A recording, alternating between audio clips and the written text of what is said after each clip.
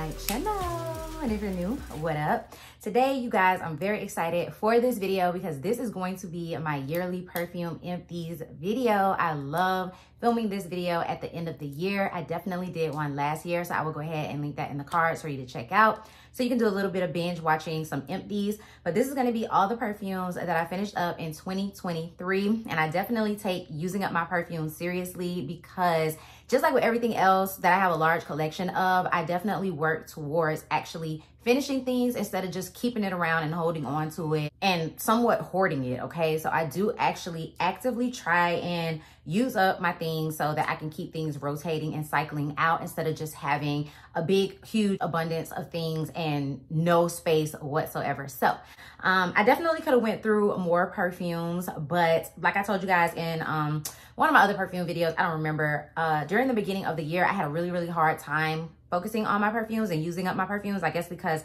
I was just in a moving mindset. And so it took me a while before I actually got back into the swing of things of actually using my perfumes. But I feel like for the rest of the year, I did so good. You can basically say that all of these perfumes were used up within the last 6 months of the year. So to me, that's incredible that I got through this many. So let's jump right into it. I'm actually gonna start with my travel size perfumes. So I did go through Paco Rabanne's Fame and I ended up buying a full bottle of this perfume. I really love it. I'm not gonna go over too many scent notes and things like that. I'm just gonna kind of describe what the perfume smells like to me. Did I repurchase it? Would I repurchase it if it's just gone out of my collection forever?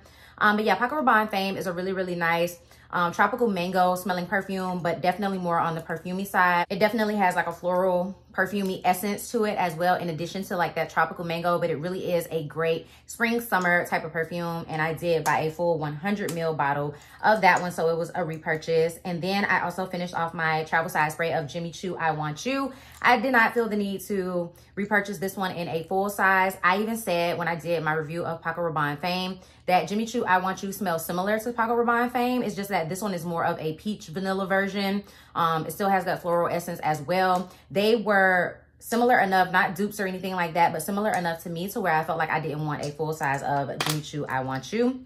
And then I did finish my Marc Jacobs Perfect little travel size. I do have a full size of this already. I like Marc Jacobs Perfect.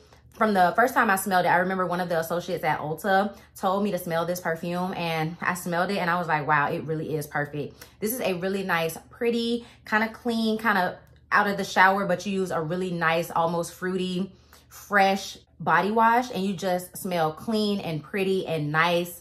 It's a really nice spring summer fragrance as well. Just one to throw on. It's like an easy reach. You know you're gonna smell good. So I really do enjoy Marc Jacobs Perfect. And then the last travel size spray I went through is my Prada Paradox. And this one it's nice. I don't think that I would want to repurchase this one though. It kind of has that like bubblegummy, tuberose kind of smell to it. I don't know. It just doesn't wow me. Like I'm not in love with this one. People say that it also smells similar to Valentino Donna Born in Roma. It has that DNA, but it's a little bit more bubblegummy, tuberose, My Way-ish in my opinion. And I love My Way way more than this one. So I don't think I would repurchase Prada Paradox. Okay, and then I want to show you guys this perfume oil. So this is the Vanilla Musk by Nemat perfume oil. This is so good. I absolutely love it. I already repurchased it.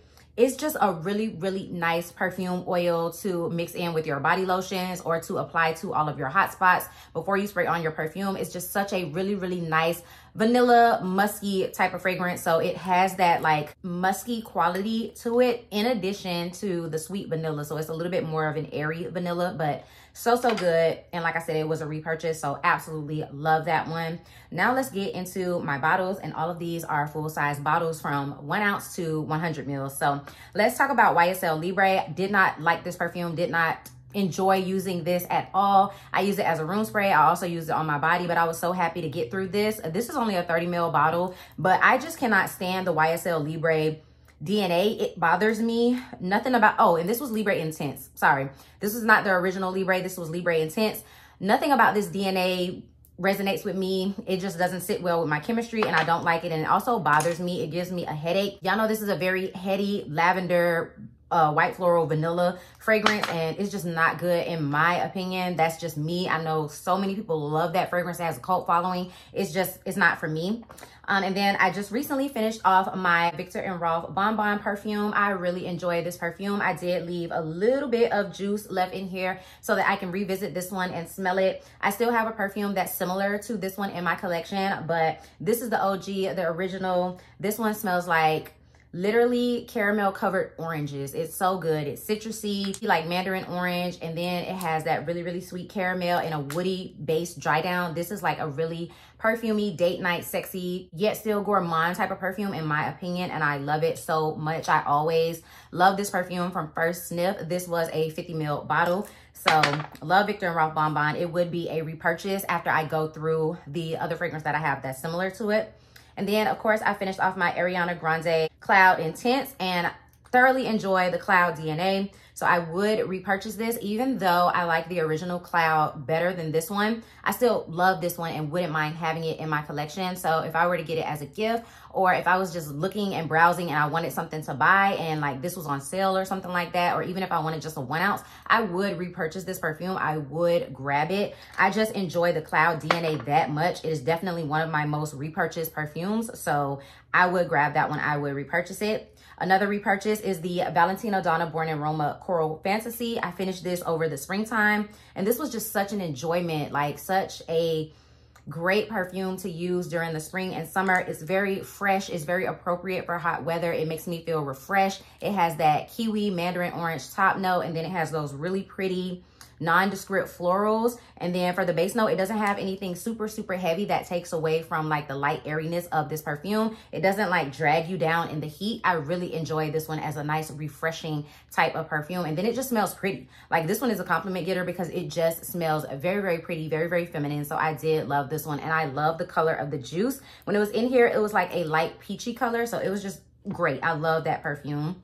And then I also used up my Giorgio Armani Si Passione during like the spring and summer. And this was like my signature scent during the spring and summer. Smelled so good. It reminds me of Valentino Donna Born in Roma. It has kind of like the same DNA makeup of Valentino Donna Born in Roma. Even their scent notes are very, very similar. But I feel like this one is a lot more soapy clean.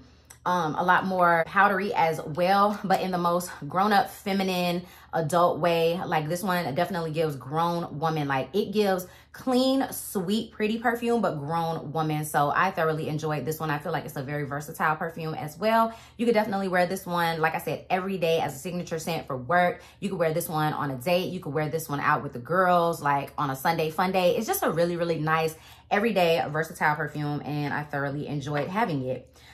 Repurchase, yes, it is. And then we have my Britney Spears Fantasy. I had this bottle for so long, and it was finally time for me to get it finished. I had it like down to here for the longest time. It was like a little bit left in here. This is a repurchase just because it's a very nostalgic scent to me, and not nostalgic like way back in the day I used to have this or I used to smell this. It's nostalgic because it was definitely one of the first perfumes I started to seek out when I went on my perfume journey, because I was like, everybody and their mother has had this in their collection or still do, and they talk about it a lot, and they just say like, you know how this is one they would repurchase even though it's considered kiddie, childish, and it's a throwback perfume. It's one that they would repurchase, and now I get the hype and I see why they say that. It has that really, really fruity, somewhat sharp kiwi note in there, and then it also has, I believe it's quince and red lychee. Just such a beautiful opening in my opinion. A lot of people say that it's sharp, and I do get that a little bit. Like it can kind of be screechy, but for me it's in a good way. I really enjoy it. And then you guys know it has that like really sweet cupcakey frosting type of dry down, in addition to like that orris root, that woodiness. I just think this is a beautifully composed, like really, really unique type of perfume. I have yet to come across a perfume that smells like this, that gives me the same vibe that this one gives me. Just so unique, and it's been around for forever for good reason. It's absolutely amazing. Definitely would repurchase that one. Okay, and then we have Ariana Grande Sweet Like Candy. I would not repurchase this fragrance only because the next one that I'm going to talk about from Ari, I like a lot more than this one. This one is cute. It's sweet. It definitely is candy-like. It has one of my favorite notes in the top. It has that black currant. It has that pear. Is this the one that has marshmallow in it? I'm not sure, but it has some really, really good, nice scent notes, some solid scent notes. It's a solid perfume. Everyday, easy reach when you want that sweet, like girly type of vibe, but I just wouldn't repurchase it. It's just okay to me, but I love me some Ari, okay? I really enjoy this one, and this one is that raspberry, pear, marshmallow type of vibe. I really enjoy this one. I've gone through 2 bottles of this, so this one is my second bottle, and I actually repurchased this at the end of 2022, and then I finished it off early in 2023. So that lets you know I really do enjoy this perfume. I really do like it. So that one is a repurchase all over again. And then I finally went through my Guess by Marciano perfume. Y'all know I rant and rave about this one. I thoroughly enjoyed my time with it.